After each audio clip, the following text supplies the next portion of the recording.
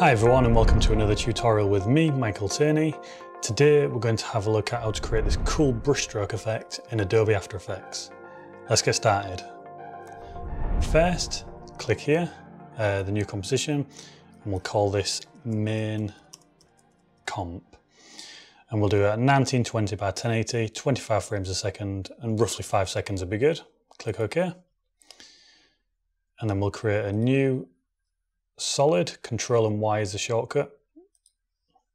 And we'll just create a white solid background here. Click OK. And then we'll create a new composition for the brush. We'll call this brush. We'll make it 200 by 200 pixels, 25 frames a second, 5 seconds again. Click OK. There we are. New solid again. And we'll make this 200 pixels by 200. Click OK.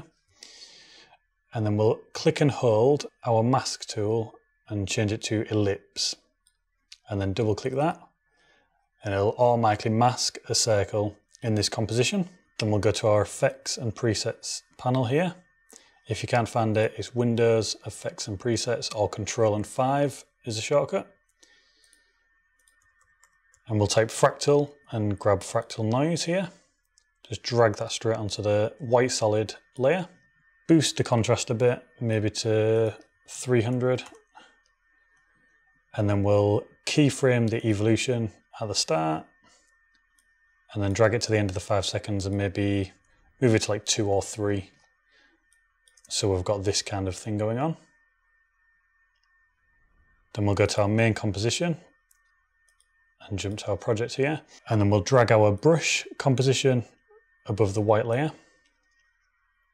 And then we can scale this down a bit. So if we hit S and we'll scale this down maybe to like 40. So this can be the size of the brush. And then we'll deselect everything. So just click off the composition here. And then we'll grab our pen tool. And we'll draw kind of whatever letter or shape we're going to draw. I'm just going to go with a simple A. So this kind of shape. And then we'll pull this down until we've got our path.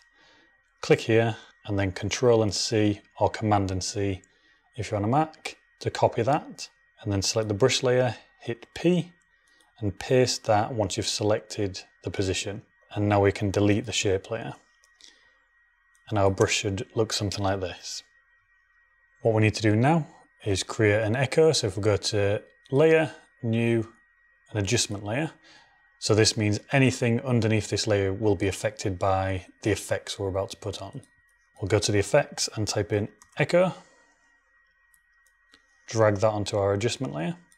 And then here we start to play with some numbers. So we want it to echo maybe like 400 times and we'll change the blend mode to minimum. And we're going to try and get the number of echoes as low as possible, but while it still runs smooth on your personal machine. So you'll be adjusting these two top numbers here. So we're trying to get the top one as low as we can, so 0.1. And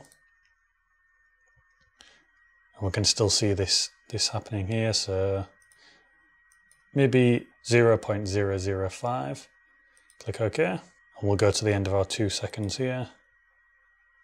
And if the number of echoes are too low, so we'll put 300, you'll see that it can't actually create the full shape. So you have to keep boosting this number until you've filled the shape. So 450, there we are. You can also adjust the opacity and size of it. So if we want to press S and then scale at the start, it can be 40. Towards the end of the 2 seconds, keyframe it to 30. And then the last second, maybe it's almost like the paintbrush is flicked off and now it's at 20. And you can do the same with the rotation and opacity as well.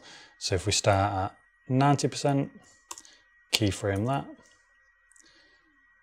Towards the end, maybe 75.